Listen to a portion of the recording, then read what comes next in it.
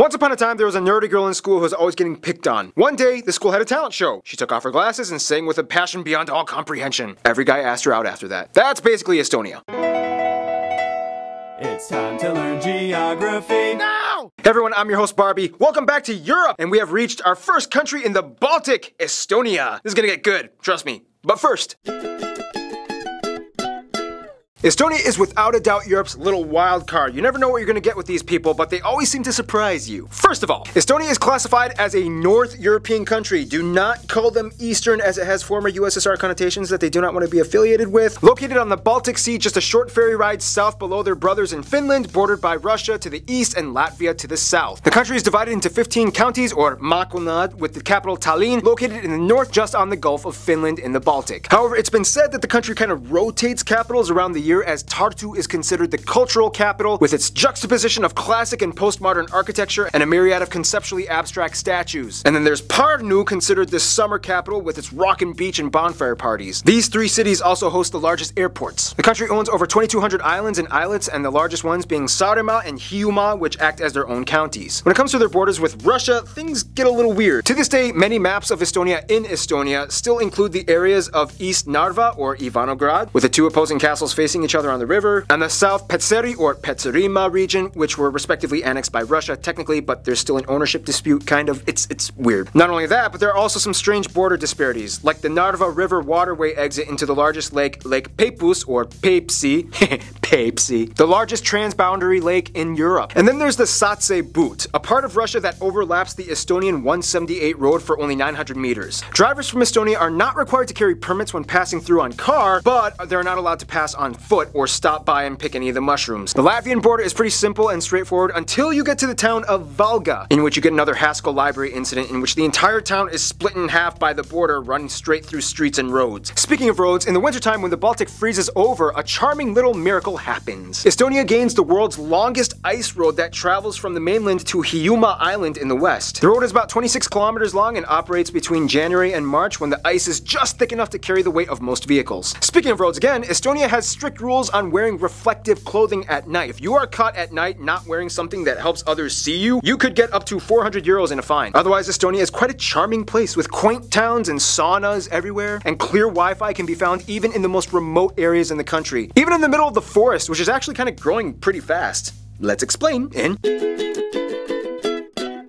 Okay, I didn't really think it was gonna be this easy, but one way you can remember what Estonia is like is that it's really actually kind of stony. Found in the lush forests and meadows, Estonia is actually home to more giant boulders than any other European nation, over 60 of which have diameters over 30 meters wide, all of which protected by the government. Not only that, but Estonia also has more meteorite craters per square kilometer than anywhere else in Europe for some reason. The most notable ones being the Kali craters on Saaremaa Island, and the massive 8-kilometer wide Neugrund crater under the sea with impact residue pieces found all over the coast of Osumar in the north. And not only that, but Estonia is also Europe's largest shale oil producer, second in the world after China, with most of the rocky deposits found along the north and northeastern parts of the country. By the way, little side note, Shale oil is an unconventional source of fuel in which the oil is trapped in rock fragments and extracted in a process that adds hydrogen to remove impurities. Simply put, Estonia is pretty lush and beautiful. They're actually going through a reforestation phase right now, partially thanks to the declining population, in which now over half of the entire country, some numbers estimate over 60%, is covered in forest. Estonia is generally flat. I mean, the highest point, Suurmunamägi or Egg Mountain, is only 318 meters tall, and at over 1,400 they have a ton of lakes and even more small ponds. The rest of the country is comprised of open bogs, fens, and wetlands. They're never short in supply of fresh, boggy mud. And waterfalls, oh my gosh, some amazing ones like in Balaste, Yagala, and Keayoa Falls are some of the most pristine, magnificent nature sites. But definitely try not to miss out on the national animal, the charming blue barn swallow. In terms of produce, Estonia is a very hearty meat and potatoes type of country, with national dishes like blood sausage and lingonberries, and raim or Baltic dwarf herring. They love that hard liquor, and it comes really cheap too. Because the alcohol is expensive and highly regulated by their government, Finnish people typically take the 45-minute ferry to Estonia simply to just buy cheap alcohol and come back. I'm not even joking. Oh, Estonia, you people are so unique.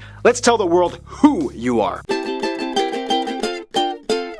Ah, Estonia, you want so bad to be labeled as Nordic. You're so close, but yeah, not quite there. First of all, the country has about 1.3 million people and has seen a 19% population decline in the past 2 decades. The country is made up of nearly 70% of people that identify as ethnically Estonian, about 23% of the country is Russian, and the remainder are mostly Ukrainians, Finns, and other people groups. The national currency is the euro. They use the type F outlet and drive on the right side of the road. Estonians speak Estonian, a Uralic-based language in the same group as Finnish. Hungarian is technically a far-off distant cousin that they kind of lost contact with. Almost every Estonian I talked to has said that they can probably understand Finnish better than the Finns can understand them due to the fact that they have regular access to Finnish TV, whereas the Finns don't have Estonian. If they listen very hard, they might be able to have like a very basic conversation with each other. However, to speed things up, they usually just speak English. By the way, Estonia is fairly English friendly as it is taught in schools and most of the younger generation can carry on a decent conversation. Now, culture-wise, Estonia may be small but is packed with detail. First of all, throughout history, they were either subject to the Danes, Swedes, and the Germans or the Russians until finally they gained independence from the Soviet Union in 1991, literally by singing. Seriously. In 1987, Estonia was the first Soviet republic to defy the Soviet army, and they started to gather in huge crowds and spontaneously started singing Estonian national songs, which were strictly forbidden, and without any bloodshed, eventually won their independence. They gained freedom through song, which is why it's no surprise that at over 133,000, Estonia has the largest collection of written folk songs out of any country in the world. They take singing seriously here. And swinging. Estonians invented the sport of Kiiking, which is like when a person gets on a swing with solid arms made of steel with the objective to swing an entire 360 degrees around the fulcrum. Today, Estonia has developed dramatically from its former years. Estonia is a highly tech-savvy country with more startups per capita than anywhere else in Europe. They invented Hotmail, Kazaa, and Skype, which was pretty much invented by Estonians. I mean, there was a Swede and a Dane involved somewhere, but the Estonians did pretty much all of the programming. Now here's the thing. To this day, Estonia has the highest prevalence of females to males in the world, with 0.84 men for every 1 woman. It's been said the reasoning behind this is because so many of the men were killed during the Soviet times, leaving an influx of women behind. To this day, Estonia also has the highest number of international fashion models per capita in the world. I mean, after all those years of getting the pick of the litter, I guess Estonians bred some really attractive people. Unfortunately, Estonia also has one of the highest unmarried and single parent ratios in Europe as well. Part of this has to do with the fact that Estonia disputedly has the lowest importance of religion on any country in Europe, as less than 20% claim to be affiliated with any religion at all. Therefore, many people don't really see a need for marriage as grounds to define their relationship, as it has just social and sometimes even religious institutional connotations that has no bearance on their lives, and they choose to just kind of bypass it altogether. To this day, many Estonian children are raised by a single parent who may cohabit with another partner but almost likely will never get married. Which is funny because they really do well at wife-carrying competitions. We'll explain more about that in the Finland episode.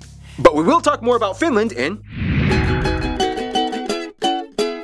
Okay, so since the fall of the Soviet Union, Estonia has pretty much re-revolutionized the entire way that they engage with outsiders. In 2004, they joined the European Union and quickly gained ties to the Nordic countries that they've longed to unite with for like forever. Iceland was actually the first country to recognize their independence, and Estonians to this day even consider themselves Nordic, although the term is kind of debatable with other Nordic countries. Again, after the fall of the Soviet Union, Estonia actually kind of still kept close ties with all the other former states that also gained independence, like in Central Asia, Kazakhstan, Uzbekistan, as well as the Caucasus regions, Azerbaijan, Armenia, and Georgia. It was kind of like, hey, remember the old days when big old Russia used to control us? Well, not anymore. High five, bro! Lithuania and Latvia are kind of like the two friends that they used to play with in the sandbox when they were kids, but then they kind of grew up and kind of stopped hanging out. Lithuania and Latvia are kind of like, Estonia, just accept the fact that you are Baltic, not Nordic. Join us! Their best friends, however, would have to be Finland. Finland is kind of like the bigger brother that has always loved his little sister, but hated seeing her get tossed around from empire to empire. They share the same cultures and general life values and have always been there for each other as the last surviving Uralic peoples on the planet. In conclusion, if Europe was a choir, Estonia would be like that one girl who didn't get any solos, but then gets to sing that one high note that causes the whole crowd to give her a standing ovation. Stay tuned, Ethiopia is coming up next.